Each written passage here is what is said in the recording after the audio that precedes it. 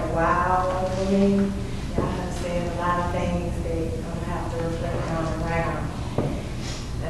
Thank you for inviting me. I have been to, this is like my third one that I've actually attended, so I'm happy to participate.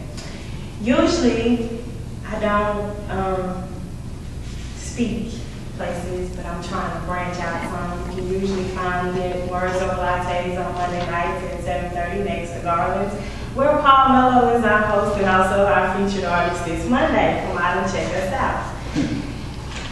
So, that being said, we're going to I had already thought about 3 pieces that were more enlightening. So we're going to go with the first of those. This is called The Have-Nots. We look down on the have-nots, for the haves have been made, but what goes up must come down. So looking down will only show you how far you have to fall. Why do people waste time on unimportant things? Have we been programmed so far from true life until we've made nonsense general conversation?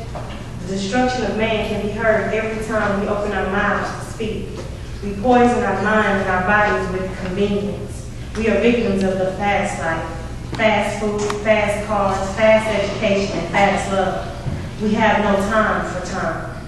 McDonald's sells food that isn't even food. Cars containing pollutants used in chemical warfare, and a 2-year degree can obtain a lifelong career. And 7 DNA tests later, you are not the father makes a good ratings on TV programs. The jails are filled with uneducated, misinformed, selfish parents. The streets are filled with misguided, delusional, parentless children. Professionals are enslaved and feel proud to do master's will. The church teaches prosperity when money doesn't exist. Long gone are the farmers, for the earth suffers from pollutants. Machines sew clothes. Microwaves cook food.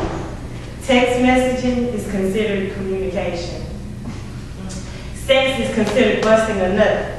Successfulness is measured in alphabets and bank accounts. Family time is when you can get your baby daddy to spend the night. We are too lazy to live. Hunting, fishing, and growing our own food is considered too much work. The grocery store is convenient.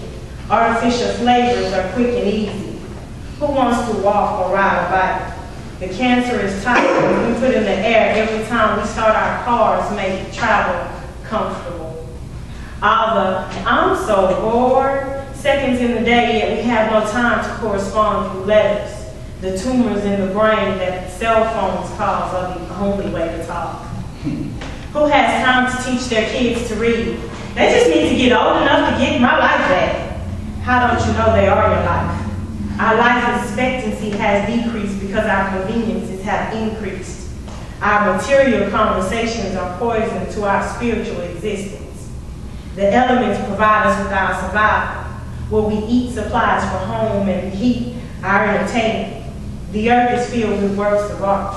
Star-filled skies, sunrises, sunsets, snow-capped mountains, desert plains, deep blue seas, wildflowers, and open fields. These are the important things.